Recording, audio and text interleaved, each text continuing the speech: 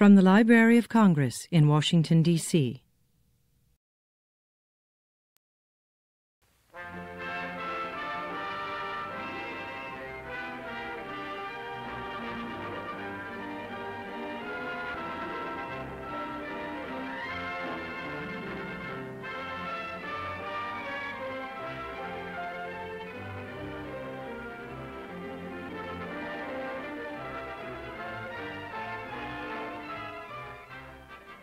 Here we are at the Ford Exposition at the New York World's Fair of 1940.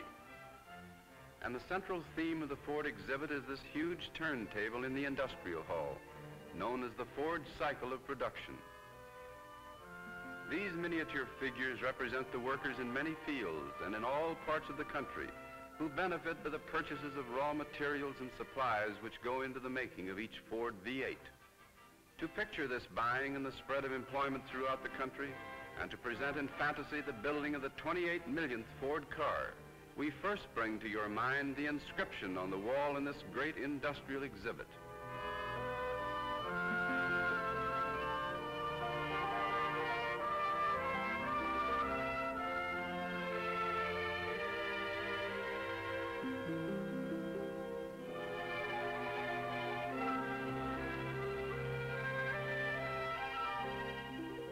From the earth come the materials, and these are the raw materials needed for every new Ford car. These, together with the arts and skills of many thousands of men and women in our country, combine to create each Ford V8.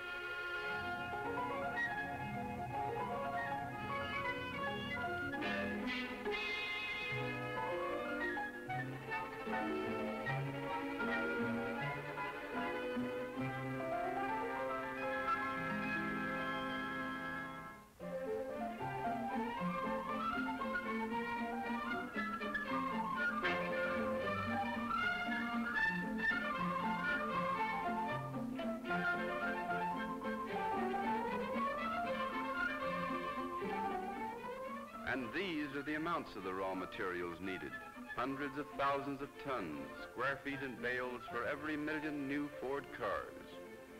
First come the purchase orders. Orders from the Ford Motor Company for materials, parts, and supplies. So that now the march of the purchase orders going into every part of our country will show the spread of employment and the progress which comes from the flow of goods that industry needs. North, east, south, and west. And wherever they go, we see how much all of us everywhere have to do with the building of motor cars.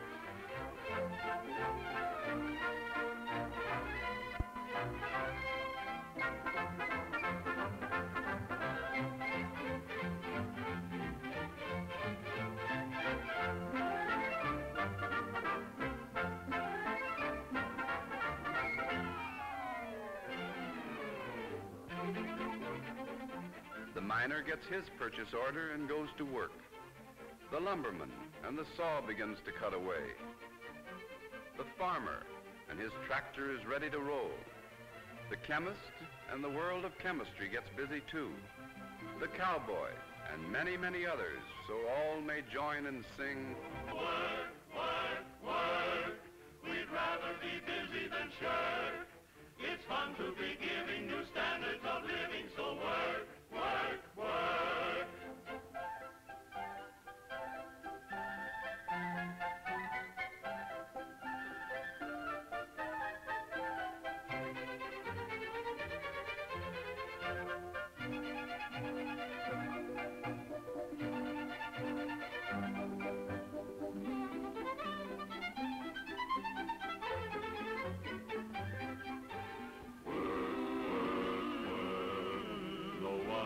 Ever will shirk.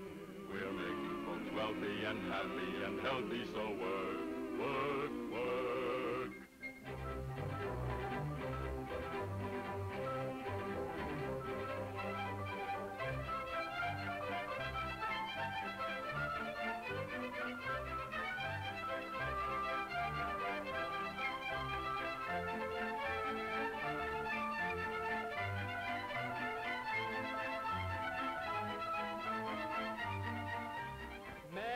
Parts and raw materials go to make each Ford V8. Many jobs are thus created. Isn't this a happy state? In this land of transportation, you can bet the chances are every state within the nation helps to build our motor cars. Work, work, work. Work, work, work.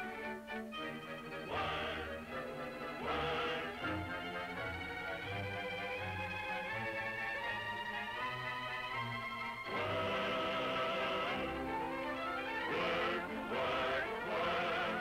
We'd rather be busy than stirred. We find our enjoyment in spreading employment, so work, work, work.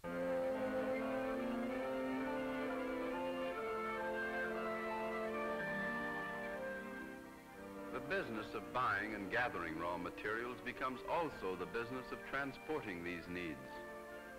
By boat and truck and train, on steel rails and along our highways and waterways, many thousands more join the number of those who contribute so importantly to the making of every Ford V8.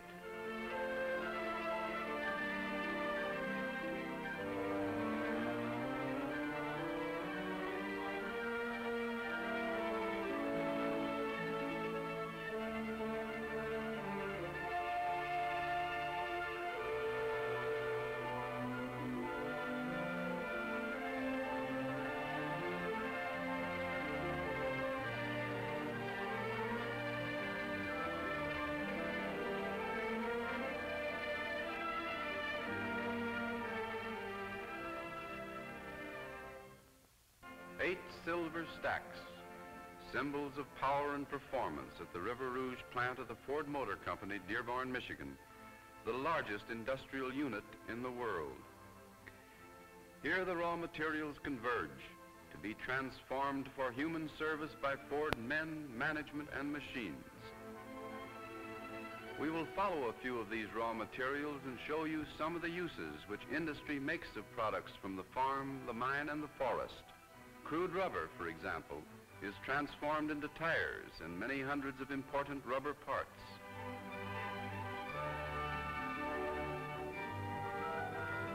Soybeans from many hundreds of farms. Soybeans for paints and plastics and other industrial uses.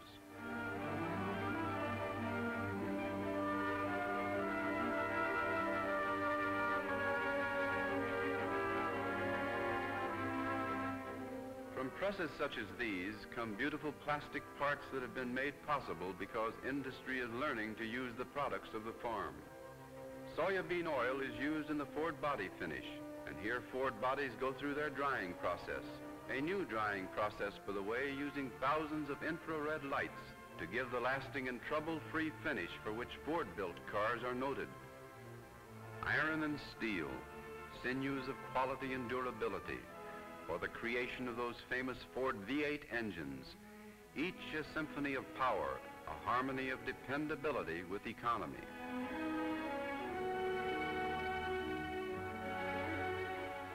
And here in the glass plant, a test is blown to determine the characteristics and the exactly right quality of the heat.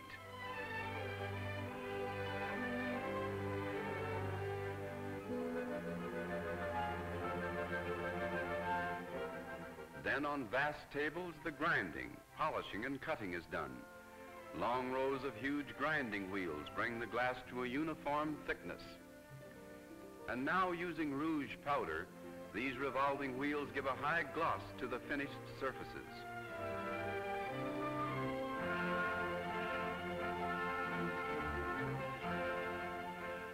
Then checks and inspections, a vigilant hunt for any possible flaw.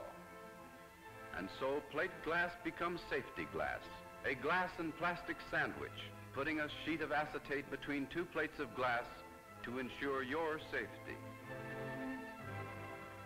And still the materials and supplies pour in, and these are but a few of the many, many thousands.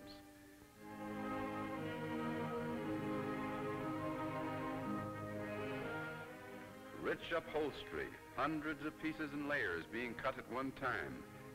Cut to measure, tailored to a perfect form and fit. And toned to please the eye and provide interior beauty, matching the rich, full comfort of the modern Ford V8.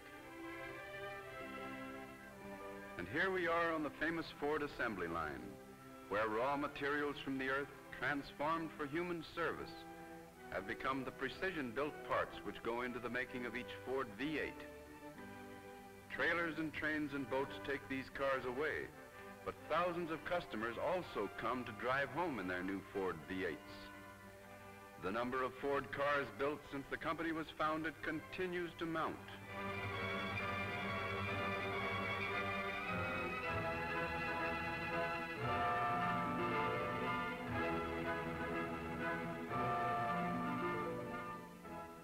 And now for the 28 millionth Ford car, the car which will be built for you in fantasy with a parade of the parts, marching to the beat of our music, Symphony in F.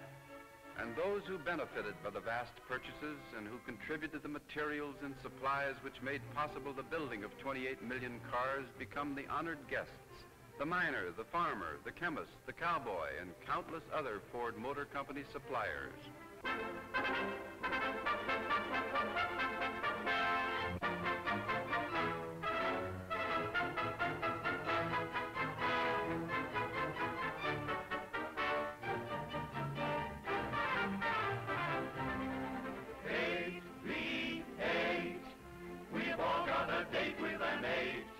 There's beauty and pleasure for business and leisure with 8V8.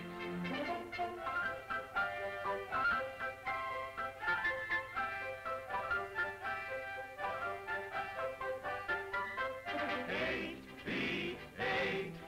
My cylinders, count them, are 8. What others do well in, we're built to excel in with 8V8.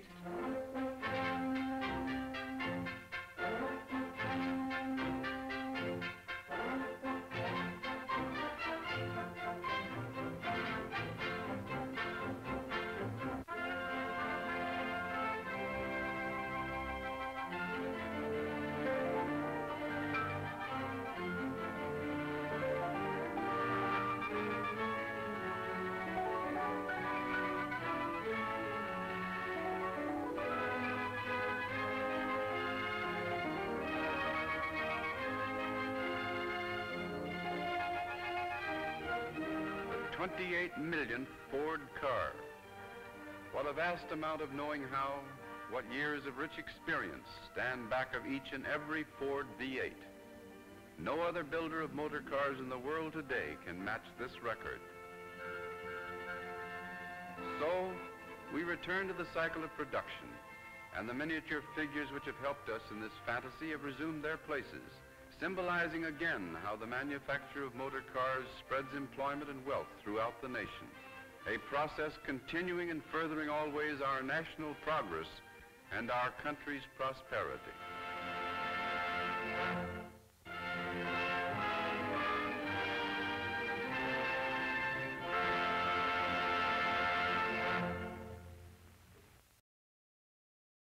This has been a presentation of the Library of Congress. Visit us at loc.gov.